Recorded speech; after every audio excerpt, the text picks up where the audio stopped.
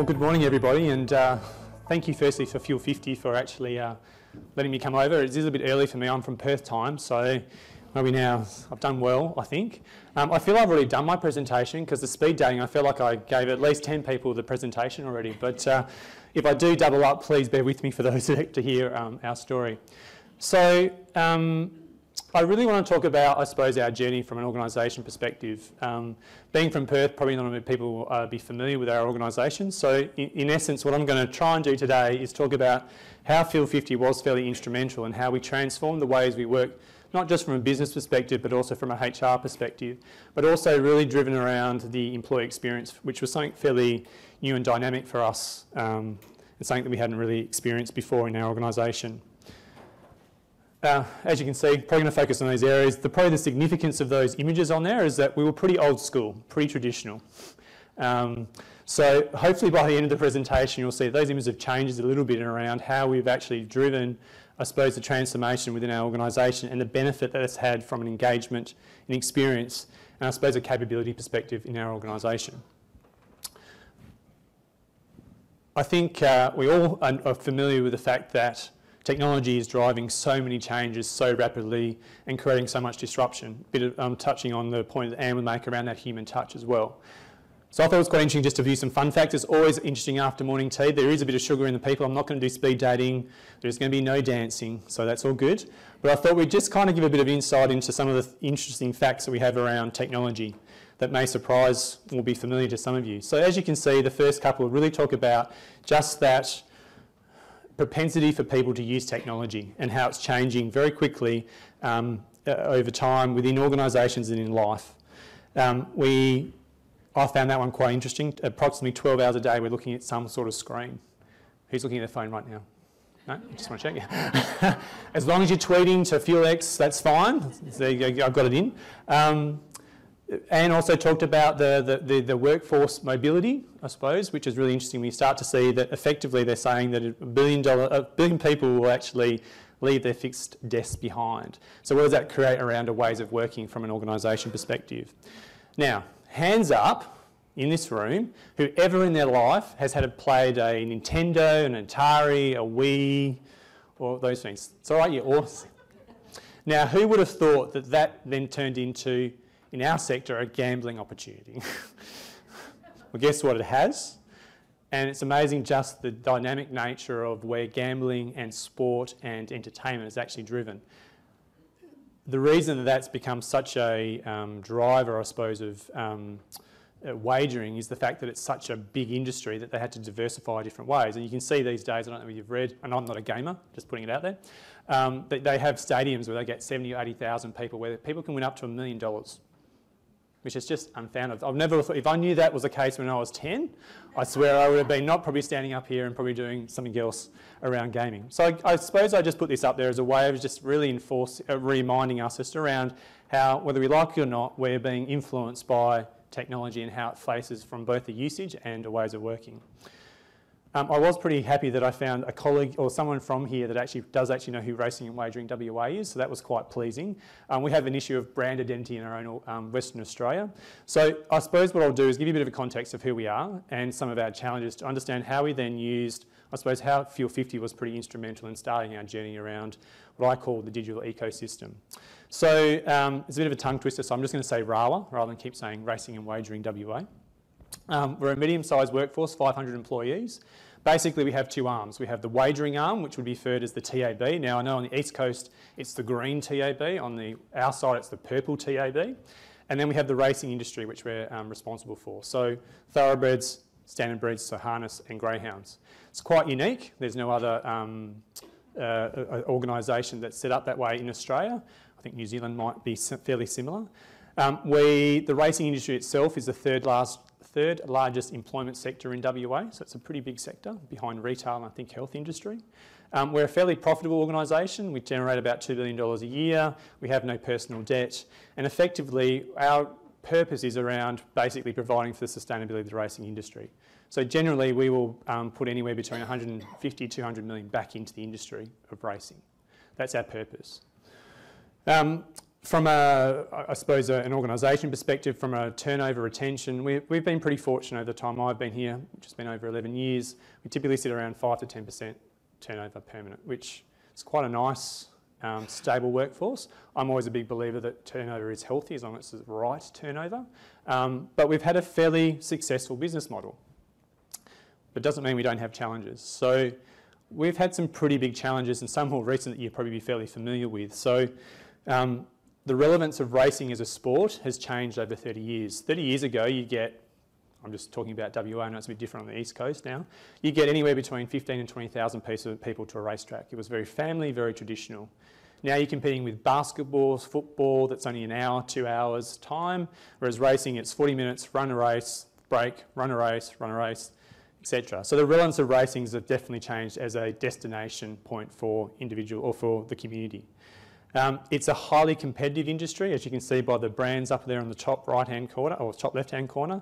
I think it's globally one of the 5th in the top 5 for global, competitive industries from a wagering perspective in the world. So there's no customer loyalty.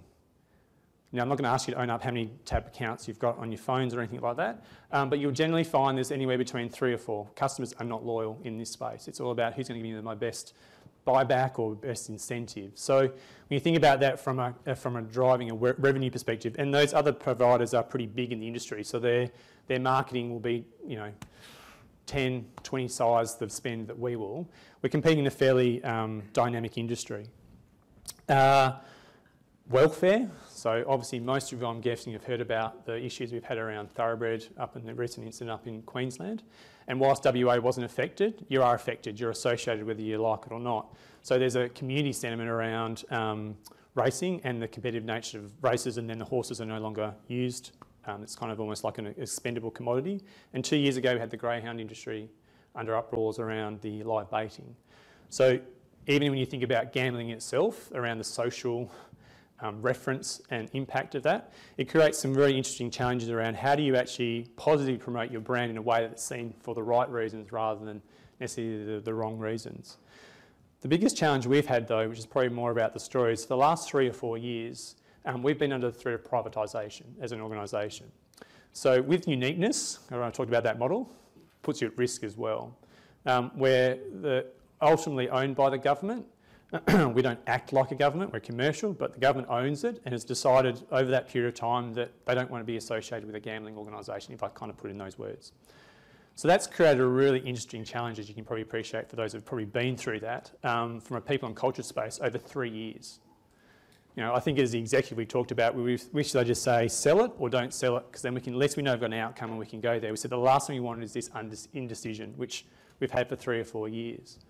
So that's definitely created for us a lot of challenges. How do you keep a workforce engaged? How do you keep a workforce productive when we all know what happens when we find out potentially you might not have a job, but we don't know whether that's today, tomorrow, or next year, or the year after. So for us, it was pretty important for us as an organisation to be clear with our business around what are the key drivers for business performance. We wanted to keep our workforce engaged in some way. And at a very high level, we basically came up with 3 principles around customer experience, employee experience, and ways of working.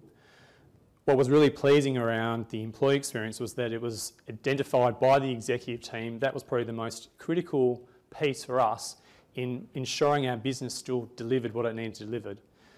And the reason we had to keep that into consideration is, what if it didn't sell? It's a bit like when you go and buy a house. You're looking to buy a house, you think it's for sale for $2 million, you want to pay 1.5. That's the space we're in at the moment. So we can't afford as a business to actually wait for a potential outcome and then be another 2 years behind in regards to the competitive industry that we're actually in. So employee experience was deemed as one of the critical pieces. And as you can see at a high level there, we focused on 4 pillars around inclusion, diversity, recruitment, onboarding, wellbeing, and learning and capability.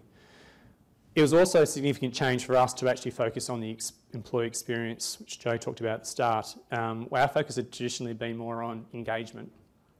Hang on. There we go. It'd been more on engagement. So, the typical sort of engagement where you have a measure at 12 months, you get some feedback, you try and deal with that in 6 months' time, it's too late, the impact's already happened, and you start the cycle over again. Whereas we understood from the research and I suppose lessons learned from even us using some of our technology that the employee experience was probably the most critical area that we needed to start focusing on.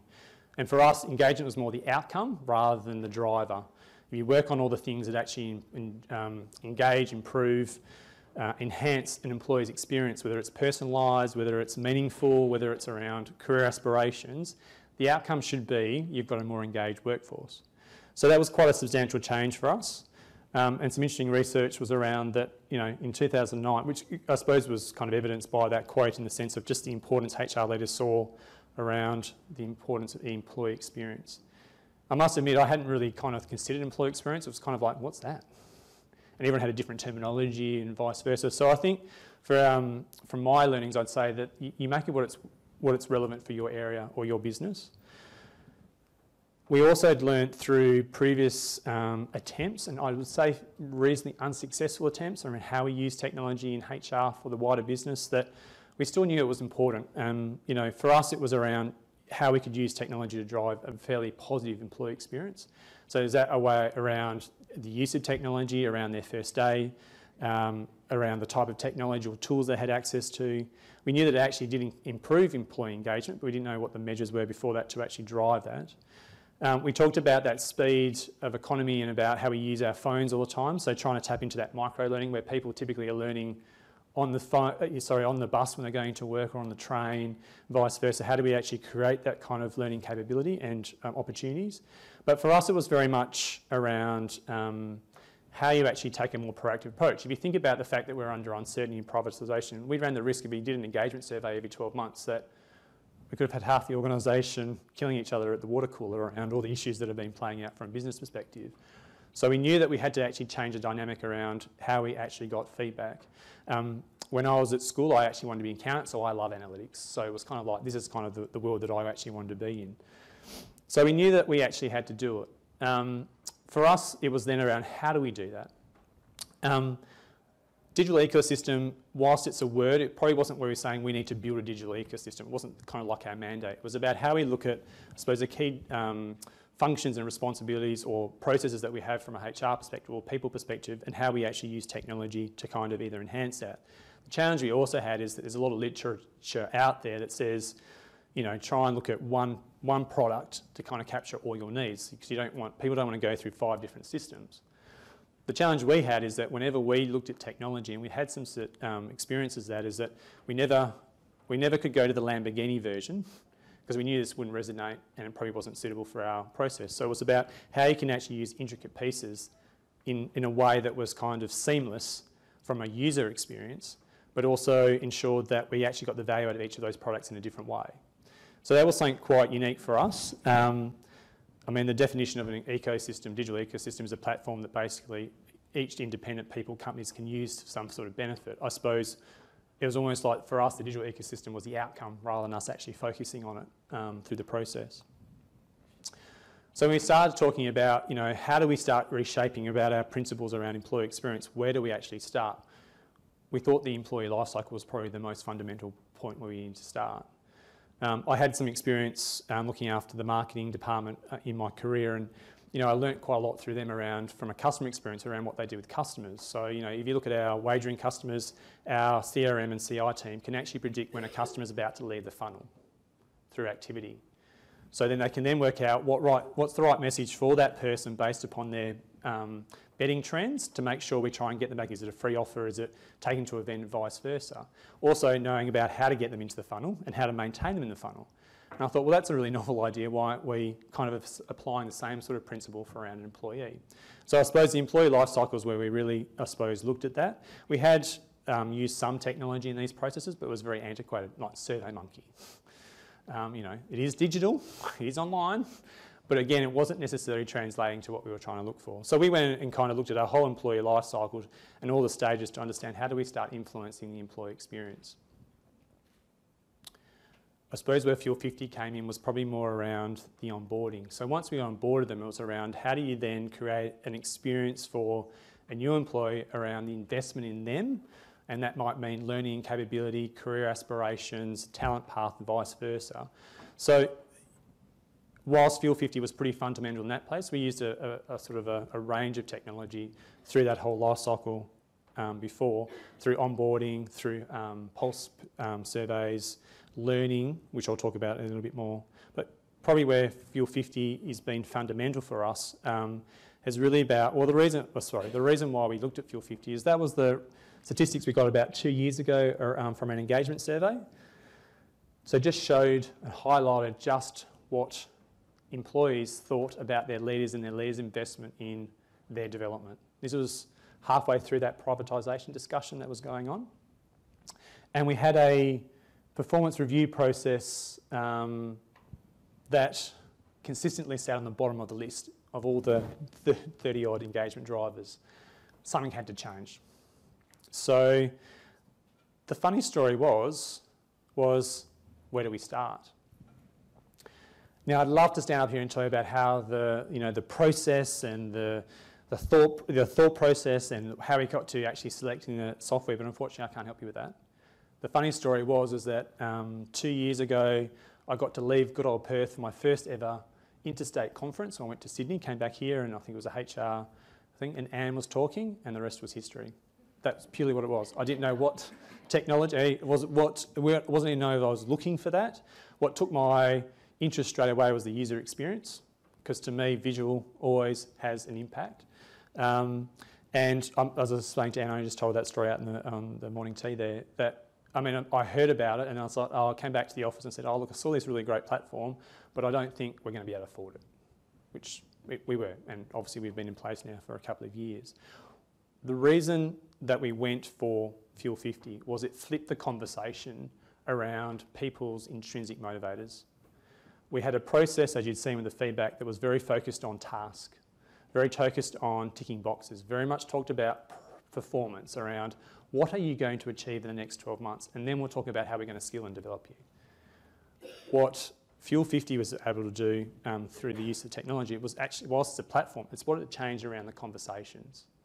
So it changed the conversations from a top down to a bottom up, but it also gave the tools for leaders to be able to have conversations, because I think sometimes we always believe that leaders have got the capability to have the conversations around what are your aspirations, have you considered this, when they don't have the answer to that, how to know the resources and know where to go to actually get those. So I can't help you around selecting software, we just went there, sometimes you've got to go with it. But what we did learn when we implemented the last process, which we called development, it was called DPAs, Development Process Agreements, or Planning Agreement, sorry, was that there were some pretty interesting lessons, I suppose, from that we knew that we couldn't do again. So rather than being HR driven, we completely let the business drive it. So that's where our ambassador group came in. So we got leaders from each division, one from each division, and employees, a couple of employees from our other divisions as well, to start driving how we're going to actually build this new platform or new conversation in a business where it wasn't really liked. And I don't mean that wasn't just the last year, that was consistently the feedback we got. We knew we had to completely flip the conversation around. So we knew that we had to rely on others to help drive it. We were kind of like the puppet masters, as we like to be sometimes as HR, and help drive them to that sort of outcome. It was important that we got leaders on board. They were the number one priority for us, in the sense of if they didn't advocate it, then they weren't going to advocate it for their team. We've got about 60 leaders in our workforce, so it was pretty significant. I did a lot of work with the executive and said to them the importance. If they can't role model, then how can you ask your own managers if you can't do it yourself? So put that expectation back onto them. And through that, we kind of drove, and I'll show you the approach we took. So we took a different approach around building, I suppose, bringing the managers on along the path for us before we actually launched it. Being able to monitor and view and evaluate. So we kind of did small pieces as we kind of started to build it and kind of start launching bits and pieces to see was it hitting the mark, what wasn't working, to make sure that by the time we got to the point of when we went to the big launch, that we kind of had the right energy engagement for it, so that when we did launch it and onwards, that it was going to have a bit more of a success in the engagement with it as well, because there was always going to be cynicism, without doubt. Engaging stakeholders. So we decided to try something a bit different. So we had to actually change, like I said, the conversation. It was almost like removing. Everyone's watched Harry Potter, I'm sure. Yep. So the name that could not be said, it was kind of like that same principle where the previous process cannot be named. There's punishment for it. I usually push-ups if I found some people, some burpees, I don't know, whatever we could find at the time. So the approach was around how do we actually engage in a different way, and sometimes through activation and through video, you tend to find you have a different level of engagement with it. So I've got 2 videos to show you shortly. The first one was around what we launched to the leadership group. So we took on that carpool karaoke kind of theme, made a bit of fun with it, but really tried to talk about how we want to change, I suppose, the dynamic around career aspirations and talent and performance. And then the second one's around the launch. What was really cool was that we actually even got a drone into the warehouse just to so it was just trying different ways of trying to get a different level of engagement. So bear with me for these. I think I'm good, Sheridan. Just click the button.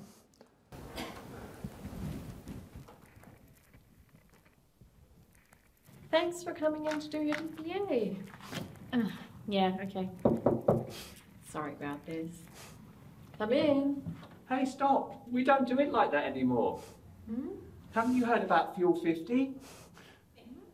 Come on, let's find out what drives you. So, what drives you? What do you mean? What I mean is, what gets you out of bed in the morning? What do you love doing? What are your values? Whoa. No one's ever asked me these sorts of questions before. Well, we are now. So, what do you like doing at work?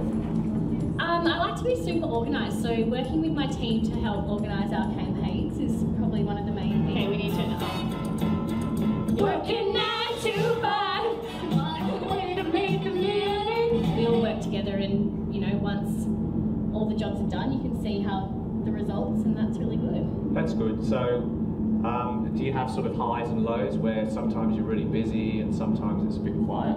Yeah, definitely. So it really just depends what we have going on at the time. Like at the moment we have our new brand campaign, so that's been something that we've been working through, and it's really busy at the moment. But yeah, so depending what campaigns we have going on depends on how busy we are. And which do you like best, the busy parts or the quiet parts? I prefer the busy parts. Just I don't know. I think it's good being busy. Yeah, there's nothing worse than getting home at the end of the day and going, what did you do? It's just like, not much. Yeah. When it's busy, it makes the day go quick, and you know, you're right. Heaps of stuff to do. Yeah. Getting back. Oh. So, what are your personal values? I would say that I'm quite enthusiastic and optimistic towards work, so I think that really helps with the team environment. You know, if someone's enthusiastic about getting work done, it kind of builds a good vibe amongst everyone, and we can all work together to get the job done. And I would say that I have like a good sense of humour. That's true. I bring like a light-hearted, fun nature to the team, so I think that's another really good thing because it makes work a bit more enjoyable. Yeah, I mean, nobody wants to come to work and all be super serious. No, definitely not. You've got to balance it because of course sometimes humour can go a bit far. I know myself, I get a bit carried away sometimes. So true. Hard day's night, I have been working like a dog. It's been a hard day's night, I should be sleeping like a log. Na na na na na na na na na na. You set goals for yourself? Yeah, I think it's really important to set goals so you can, you know, plan out your career.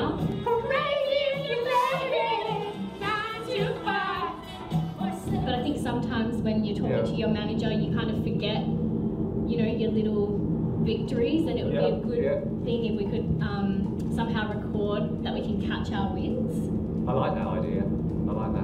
That was good. It was really different. Yeah. So now do I need to go on track and put it in my GPA? No. We got Fuel 50 now. It's super easy.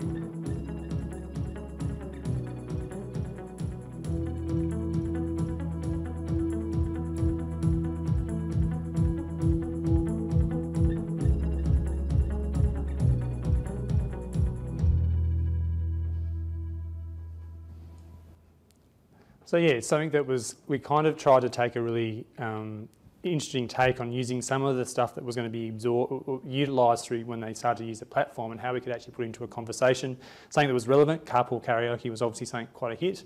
The gentleman that then was part of the ambassador group, so we actually had individuals that were part of the group that actually wanted to actually be involved with it. And it just changed the dynamic for leaders to understand the importance of just having a conversation. That's all it was. It was a subtle thing that actually started to get a different level of engagement with the group. The next one was our launch.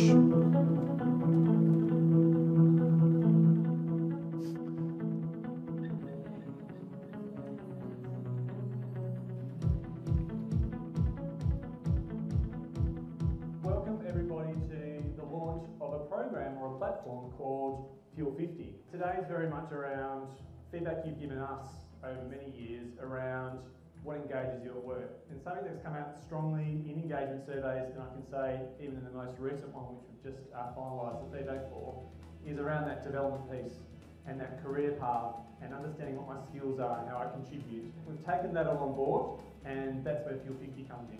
Hey, stop! You don't live like that anymore. In the morning, what do you love doing? What are your values? Whoa. No one's ever asked me these sorts of questions before. Well, we are now. So true.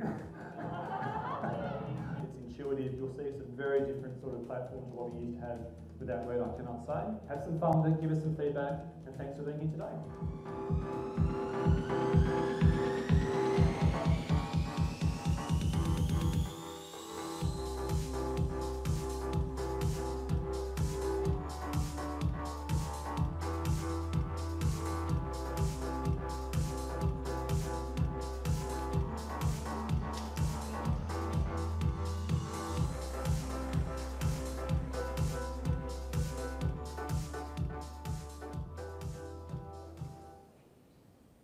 So I hope that gave you a bit of insight of something we tried. It was completely something we'd never done before at any of that sort of scale, but the engagement that we had as soon as they finished that session, that launch, and then actually went back to their desk, so we had some emails and some activations from there, saw significant sort of engagement, I suppose, in regards to something fairly new and fundamental for them, that they actually started to see the value of it. And the fact that we invested in that was pretty important. I'm just going to kind of quicken up because I know that the week was taking a bit of my time, but that's all right. So moving forward, for what was really important for us was around the making sure that people were clear on how to use the platform. We had ambassadors around that could help them use it to ensure that, because it was something fairly new and different to what they'd seen before. And it's also making sure that they actually used the Fuel talents to really start driving the conversation around what are the things that engage people, individuals at work, and then how do we actually then start setting up a plan or a path for them that actually would see that there was actually quantifiable investment into the individuals. The important thing too was something always return on investment. I've got a CEO that's all about commercial decisions and financials, we've all experienced for having CEOs, was around making sure that we could actually ensure that what we were doing actually had a benefit and not just a financial benefit.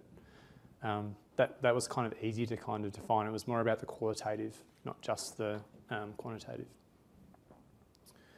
It was pretty influential for us in the sense that we'd always been seen as a fast follower, whereas starting with Fuel50, we even got a chance to use some of the technology the first time Fuel performed. We were the first organisation to use it in the world. So it was a great sort of story for us to be able to sell to our organisation around. We actually are no longer that sort of fast follower. We're actually starting to lead around some of the things that are around your investment and your development, which was really pleasing. It definitely changed the conversation. Some of the qualitative stuff I'll go through very quickly is around the conversations, a bit like the video, that they've never had conversations with their leaders before. And what Fuel50 was able to do was create almost the platform for them, or the resources and the tools to actually start having conversations that we probably all think are just natural for us to do, and we kind of sometimes presume that all leaders are capable. The reality is that you've only got to see the scores that we set up there for engagement scores before that suggested that wasn't actually happening. I thought that was quite irrelevant. It's many short races after each other. So just high level results. So you saw the changes where we kind of stood from before Fuel50 came on board. We had some pretty significant improvement, as you can see. So 35% to 92% from an activation perspective, 38 to 74% in regards to actually using the roadmap. And that's something we've been able to sustain over a period of time. Again, like I said, the qualitative thing was probably more beneficial for us because that's where you actually get the traction in the conversations, the storytellings that leaders have with their employees or the employees vice versa having with their leaders. We were fortunate to win our first award with some of the video clips as you would have seen, so that was quite nice again in regarding employee branding, but also from an investment in our employees that we're actually doing some things that actually were recognised beyond our own organisation. So that was kind of the activation Jan 2019. So yeah, I think most organisations would be pretty happy with some of those sort of results. What's been more pleasing is that effectively October we're pretty much sitting similar to the same sort of result. So it's had sustainability, which is really important. The thing is always when you implement new stuff, it's kind of like that shiny toy at the start. How do you keep actually ensuring that it actually is not just a one moment wonder through to something that's actually transferable and embedded within the organisation? So we had some really great results so far. I mentioned this more from, I think, I'm talking from my own personal experience. So sometimes I think we have the tall poppy syndrome in Australia that really does not allow, especially HR practitioners, to actually get out there and promote themselves in some way. We don't typically put ourselves up for awards. It's something we thought we'd give a try to, and it's been really positively received. Obviously, we have been recognised for finals for one and finals next week at the RWWA Awards. What it does, though, from a business perspective, it actually shows that small players like us can actually influence in a positive way and always rely on the bigger organisations that we always think we should be aspiring to. So that's been really positive from employee branding perspective, and especially for the HR team with the work that they've done. So Fuel 50 was kind of the first integral piece for us around that digital ecosystem. And having seen the benefit from that particular piece of work, we've then looked around how else can we use it when you think about that employee life cycle. So like I said, sometimes the challenge is how do you use intricate pieces of technology and still make sure that they're seamless from a user experience. That's always a challenge. We knew that we couldn't go to one platform. It wouldn't work. When I had gone out and looked at sort of technology, I always found that some stuff out of some programs would be really good and the rest would be really average, and you kind of go, it's not going to meet it. These days with single sign-on and those things, it takes away that feeling like you're going into 5 different sort of programs. So we invested quite a bit, and I don't mean money, but in looking at the tools that would best get us there. So onboarding was pretty critical when you think about an employee experience. It's their first experience. We had reasonably good already onboarding statistics, but even just in employing it like in Border, it had a significant change. Subtle things like they're asked a question as part of their onboarding around, what's their 3 o'clock munchie. So on their first day, we make sure that if they said Twisties, Twisties is sitting on their desk at 3 o'clock. Now that might seem like something really, well, so what? But it's amazing what the experience is for an individual that's not gone through that. So subtle things like that have actually gone around, and they go back and talk about going, wow, I've got a pack of Twisties on my desk, 3 o'clock, or my manager took me out to lunch. So it's about how we've used that process to actually engage them right from the start. And again, some qualitative feedback. We've talked about the learning side. So I think LinkedIn tried for 3 years to get me onto the LinkedIn learning kind of aspect, and it was hard because, again, we don't have a culture of learning in our organisation. It's funny, I always find it's a bit of a contradiction. You want the way technology is driving us, it's all about in the moment right now, whereas sometimes to create a culture you always have to set up something standardised and traditional around you'll do learning here and here, which kind of then goes against the sort of the self-driven nature. So we've had to kind of play different ways, but again, how do we use these sorts of technologies to actually enhance the employee experience in the ways that we worked was quite significant, especially the LinkedIn Learning, where we've actually started to see a significant uplift in, I suppose, particular learnings, whether it's bite size, whether it's particular modules, and it kind of then taps back into the Fuel 50 for us around some of the skill sets that were identified. We can now, and we only do this for about 100 employees, we don't do it for everybody, so we have high engagement because these guys want to use it. Rather than going, here's it all to leaders, and what do you reckon, how many do you reckon leaders picked it up? 50%? If we're lucky. So we thought we want to give it to people that actually want to use it. Remember that our scenario is that we're under privatisation. People are uncertain about what their career aspirations are. Our value proposition was around we have to ensure we do the right thing by our people, even though we don't know whether we actually get sold or not. We think we probably will, but we don't know. So whether that's around the new business that's left after we are privatised or their future aspiration in another role, if we can at least have that legacy left behind where we've been seen to do the right thing by employees around developing them, then that's all we can control. So this is one of the strategies that we used in regards to trying to drive a bit more of a learning culture. Hyphen was really interesting for us. That was actually our first piece of technology. They're a Silicon Valley pulse survey.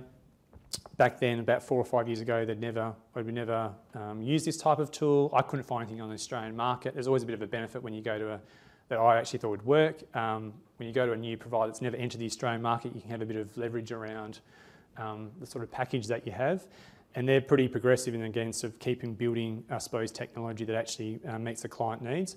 But this was pretty fundamental for us in the sense that what we were able to do with the challenges we had around uncertainty and privatisation, we could use this tool. So each week there is a question that's going out. Some will be engagement driven, some will be fun. So you can see the caravan on the side there. We lost our coffee shop that was in our area that closed down. What we created was we actually subsidised coffee, so they pay $1.50. We got the caravan guy to come in and make coffees. And what it's created from a collaboration perspective, everyone hangs around the coffee machine, the van out the front of the building, goes back into the office rather than spending 15 minutes to walking around to the nearest coffee shop. But the conversations that have started have just been so enriching and has built a different sort of culture. It's just been really interesting. We have things like Ask the CEO, so they can ask any question of the CEO. We do Ask the Exec, we sit in the boardroom. They can ask us any questions and we're there live answering questions. We'd rather know about the questions under uncertainty rather than trying to guess what's being said at the water cooler, because we can then at least address it. It's definitely transformed the ways that HR's worked. We're a lot more agile and nimble. Our focus now is purely on that life cycle and how we make sure that that experience is meaningful, purposeful, and intrinsic to what drives an individual in their workplace. And our role is to basically remove any roadblocks. That's our focus. I'm not saying all the other stuff isn't important, but through that cycle, we've now really driven efficiencies, but also value adding into the areas that we were typically sometimes a challenging or a bad experience for individuals, both ends. So, in summary, lessons learned. For us, it was about small steps. We'd had previous experiences before where it wasn't well, so there's always the apprehension going, there's going to be another donkey that I'm going to have to recover from and explain why we went there again. Applying the right technology. Sometimes it's like the experience I had with the Anne is like, that's just like it resonated with me. Sometimes you've got to be a bit more diligent and actually kind of ask the right questions, pretty simplistic. Removing the road bumps was the critical thing for us in the sense of when you use technology, how do you do it in a way that actually you get the value out of it and maximise the value of it.